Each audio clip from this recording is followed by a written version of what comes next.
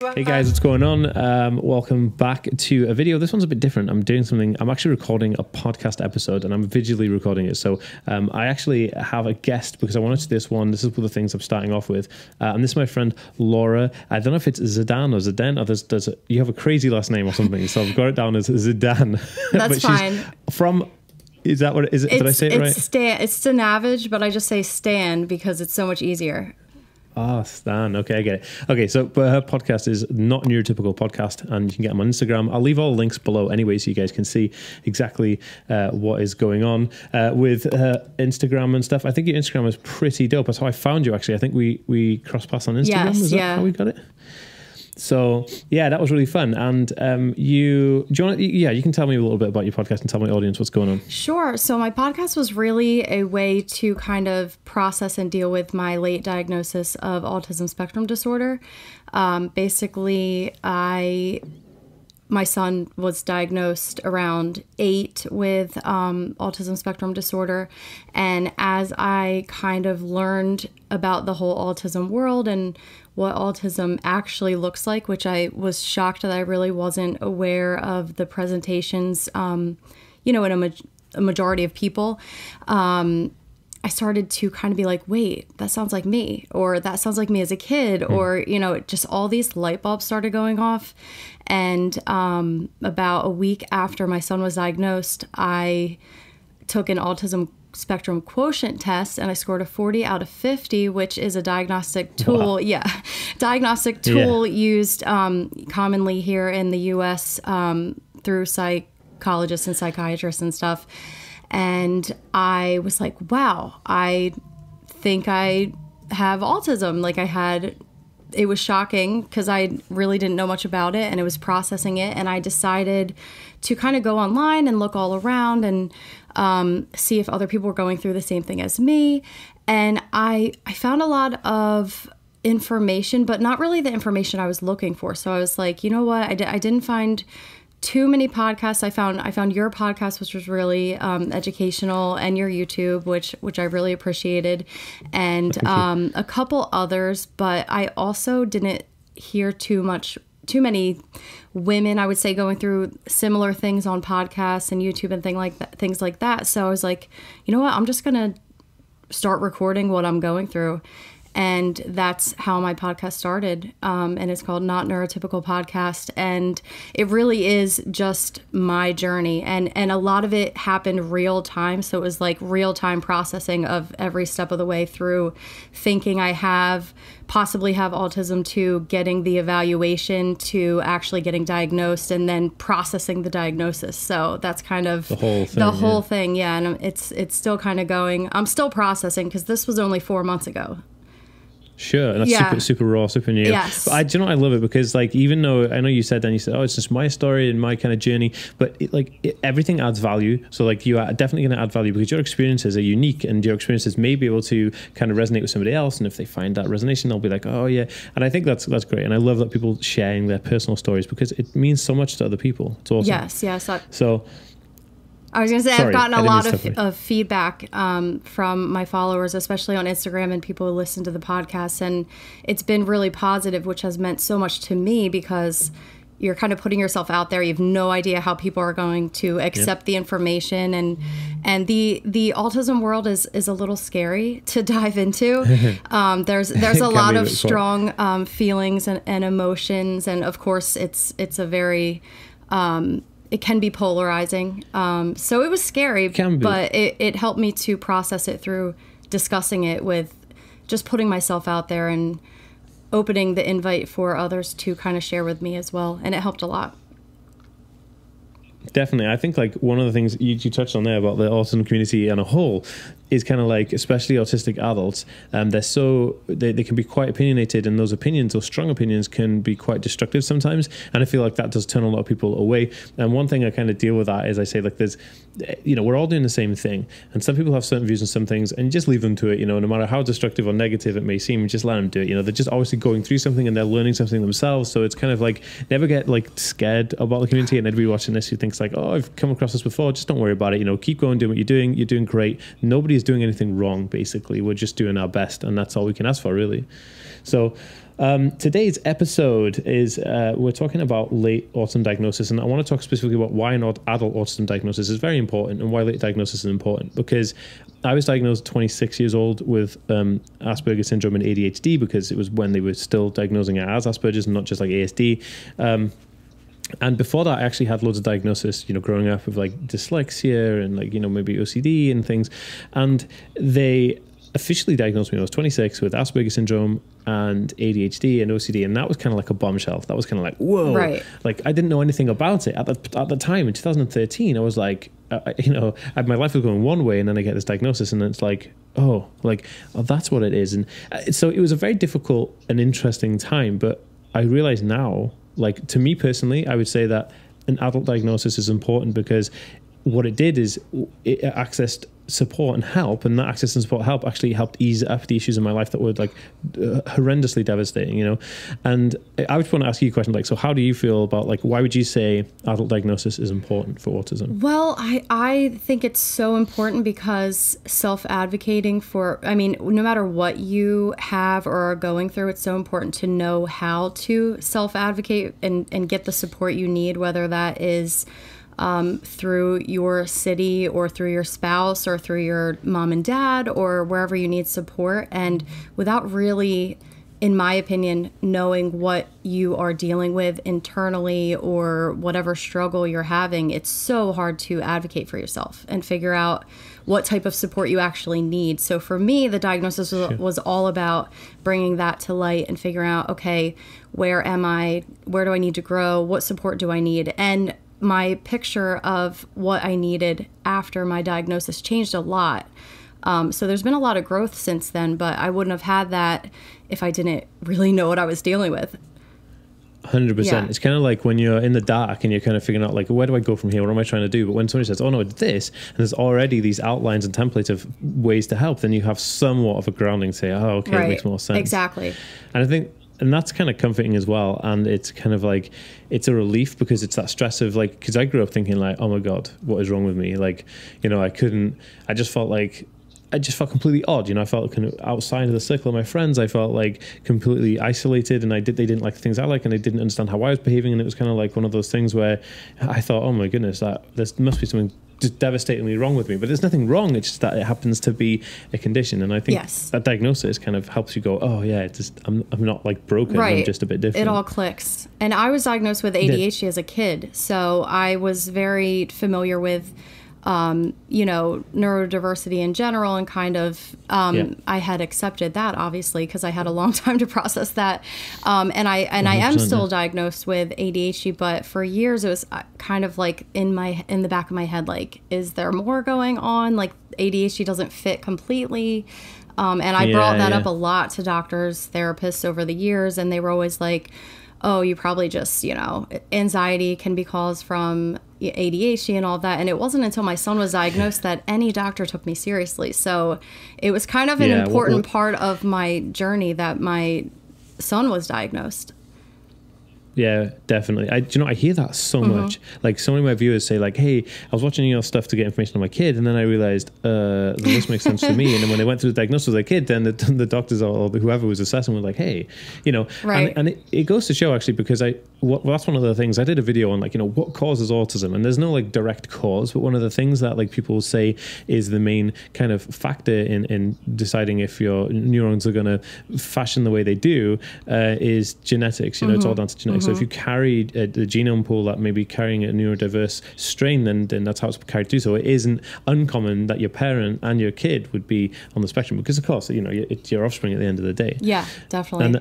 And that's just super interesting. Now, you said our ADHD is quite interesting. Like, I have ADHD as well, and I was diagnosed with ADHD and Asperger's at the same time. And it's fascinating that a lot of women on the spectrum will get diagnosed with ADD or ADHD when it actually is autism, and another one is bipolar disorder when it should be autism. So did you find that kind of, did they say to you, oh, it's not ADHD, it's actually autism, or did they say, no, you have both? They said that they would continue the diagnosis of ADHD, and I agree. I do definitely align with, specific executive functioning issues of ADHD. The problem is that it overlaps so much between autism. Like, I don't on it. Like, sometimes people ask me like, they ask me like, where, yeah, totally. Like, where does ADHD end and autism begin? I'm like, I have no idea. Absolutely no idea. But they definitely just continued my ADHD diagnosis and then added the autism spectrum disorder diagnosis. So here's a question. Do you feel that being diagnosed as an adult is more beneficial than being diagnosed as a kid, or do you think it's more beneficial to be diagnosed as a kid?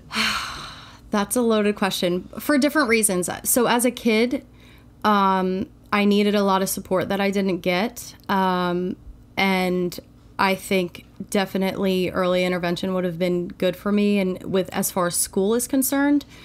But as an adult, I actually am really, really happy that I found out later, like after I had my 3 children. I think I might have been more hesitant to have children, which is crazy, but I probably would have if I was diagnosed as a kid and kind of grew up. And now with my 3 kids who are also on the spectrum, all 3 of them. So my 2 of them are diagnosed, and then I have one that's getting an evaluation that's a little more gray area. I'm not totally sure, but I think it's a definite possibility.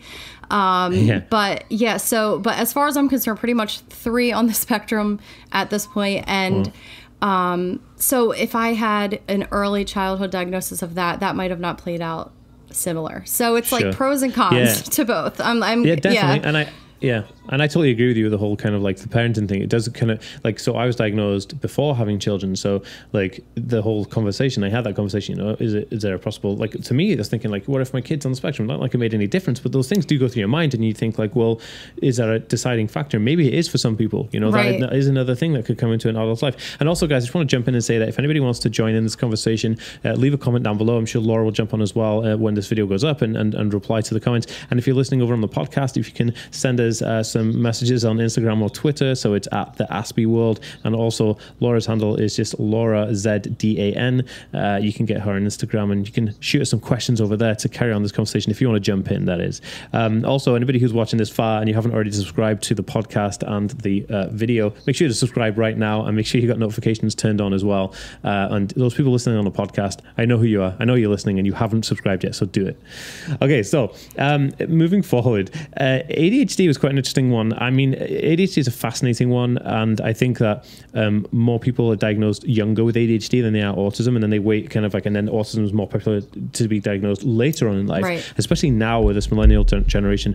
And a friend of mine runs a channel called How to ADHD, where she talks about like, you know, growing up with ADHD and stuff like that. And when we were in LA, not this year, the year before, so we did a video 2 years ago at VidCon, the first video that we did together, and we were talking about the fact that, you know, she feels like she has, you know, comparable traits in autism, but has an ADHD diagnosis. And she's like, where's that line? You know, where is that line? And how do you know? And it's very, it fascinates me because like you said, where does one end and the other kind of like start? And it's kind of fluid, but it's like this. It's how I see it. It's fluid when, if you just have ADHD, you can see just ADHD, but if you just have autism, you can just see the autism. But when you have both, they're so fluidly interlocked. Yeah. It's so difficult to pick out which part is doing what. And I tried to explain this in the video and it didn't work, but what would you say that the main kind of differences that you know between ADHD and autism, or the main clashes, how they clash? Right. I think that even though social communication issues can kind of be a factor with ADHD,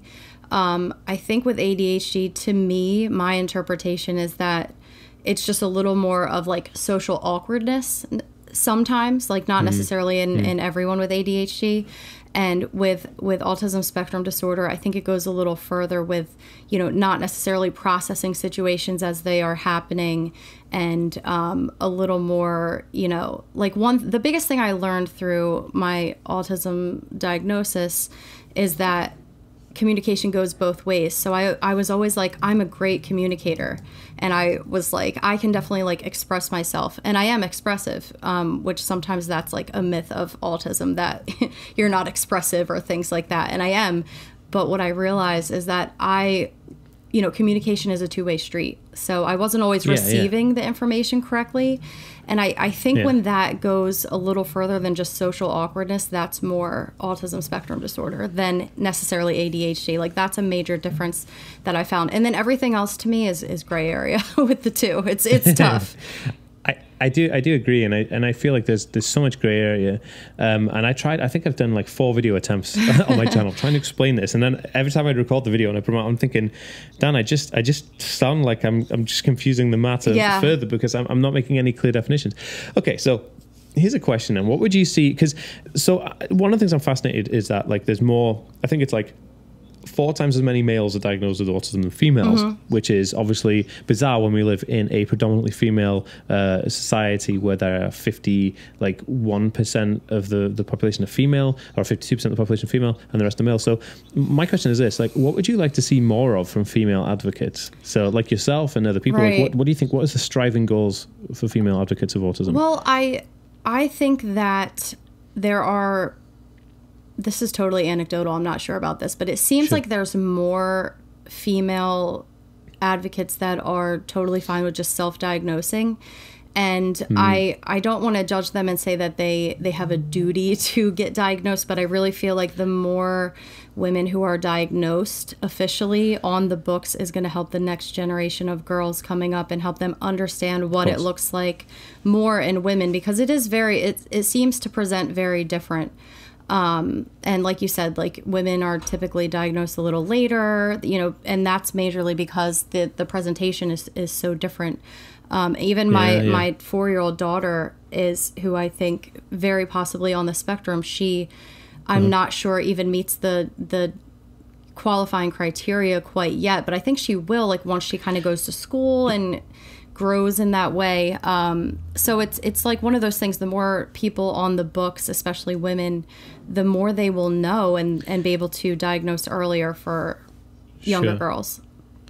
And that's a great answer, actually. And it kind of moves into the next question. Like, I had a question, and I was going to ask you, what would you say to someone who's undiagnosed and on the fence, or especially a female who's undiagnosed? And again, you just kind of answered that. Just do it. And I think you're absolutely right. And then there's 2 things here as well. Or there's a few things. Like, if you're undiagnosed and you're self-diagnosing, one is that you could be self-diagnosing with something that isn't the condition. So you could say that I'm autistic, but you're not. And it could be something else where you need help in a specific area, and you're actually looking in the wrong areas for help, right? And there's nothing wrong with that. It's just that you need to be aligned with the right thing. That's why I think official diagnosis is, directly proportional to success. Right. And in terms of that you said about, like, the more official diagnosis you have for women, the better the fight goes to turn the whole kind of idea that, it's just males, because a lot of people still think it's just males. I don't even know how this comes about, that females don't have autism. It's like, I know it's still a common misconception, and like you said, I think it still is 4 times more males than women diagnosed. Yeah. So and it's so bizarre, and it's not. But that's not. It's weird because they say it's because the statistics say this: 4 times as many males have autism than females, which is wrong. It's 4 times as many males are diagnosed with autism. We don't know the actual amount of females who are sitting there undiagnosed, and I'd say that it's probably higher because we'll just look at, like I said, percentage-wise, there's more females than males in the world. So obviously, there's going to be more females with autism. I mean, it doesn't make much sense how. Yeah, I agree. I think that annoys me. I know that there's bodies like the National Autistic Society right now are doing like training for education for females on the spectrum, so for professionals working in the field to kind of spot it. And I know that now the government have made it mandatory for all public institutions to take autism training starting in 2020. That's so good. I think we're slowly getting there in the UK at least. And so this is what my next question to you would be, like, who would you say the big kind of like charity organizations or the big organizations that help autism, anything that people can take away? So say someone's watching, most of my audience are in America. Hey guys, how's it going? And most of them are in the USA, and guys listening on the podcast. Where would they go to get information about autism? Where would you say the best place from your perspective? And this is completely unbiased. You can say anything you want because, look, we're non-judgmental. Yeah, I really like ASAN, ASAN. They're the autism. I'm sorry, I forget the name of it, but it's ASAN. They're a really great organization, and it's really all about self-advocacy. So they're kind of like giving you information. They have a lot of like toolkits on their website for different scenarios that you might be going through. They give information for a range of supports needed. So there are options for people all over the spectrum, and they are also very focused on adults. So it's a great, if you think you might be late diagnosed, really great. I'm not sure the website offhand, but I don't know if you could pull that up. Sure, I'm gonna. Yeah, they're really great. Right now. And I believe that there quite a few different countries have, their network in their different countries specifically. So sure. It's a good. So this one, the ASAN is the Autistic Self-Advocacy Network. Is that the one you're talking about? Okay, so basically, anyone listening on the podcast, it's autisticadvocacy.org. I'll actually leave this link down in the description of the video as well, and watching on the video, because obviously Laura's recommending this, and I think it's a great site. I've come across these guys before. I do follow them on Twitter, I think it is, and they are great. But all the links for this is down in the description below, and also links to Laura's Instagram as well. You can check out her podcast and listen in there because it's super dope. So that kind of, I just want to tie it up here right now and say, is there anything that you'd like to say to this audience before we kind of I wanted wrap it up? wanted to go back to the women and kind of feeling like, should I get diagnosed? One thing I really tell women is that if you are worried that doctors or therapists aren't going to believe you, that's totally okay to feel. I mean, I felt that too. I was a wreck going into my evaluation, and I put all that in my podcast, and I get that. Like, I was fully convinced I had it, but I personally really needed that medical confirmation. For one, if my son was diagnosed, I really wanted to know that I had it with him, kind of thing. Like, let's get diagnosed together, kind of feeling. Yeah. But I tell women that it's okay to take your time and do a lot of research and kind of become your own advocate and expert on, how this might be affecting you. But the goal, personally, I feel, should be definitely to get diagnosed and get that confirmation, get on the books. But you don't have to do it right away. You can take your time and figure it out and kind of make sure that you are in agreement with it, and kind of go from there. And then also you can kind of have some time, as they say, to take the mask off. I know a lot of women mask, and if they go into an evaluation masking, it's going to be very hard to get diagnosed. So I say, take the time, get to know your autistic traits that you have, that you believe might be autistic, so you can properly communicate that. And I brought 20 written pages of notes to my doctor to my evaluation. And the doctor actually loved it. He thanked me for it. He thought that was great. So it's okay to take your time and prepare and be ready for it. Don't just wing it, because chances are you might not get a diagnosis, and that's going to be so frustrating. So of course, especially when you're desperate for the help and the support and the access. Exactly. So that's kind of my final thoughts with late diagnosis. Awesome. Okay, well, Laura, look, thank you so much. And I know it's super early for you, so I really appreciate you coming on the show, because we're in different countries, different time zones, and it's been amazing. So if you guys would like to check out Laura's stuff, please check out her Instagram, and the links are down below. Actually, you can check out all her stuff. And also, guys, if you like this video, please give it a thumbs up, because I want to know if you like this kind of video. We're going to do more of these, hopefully, if you like it. And I'll see you next time, guys. Peace.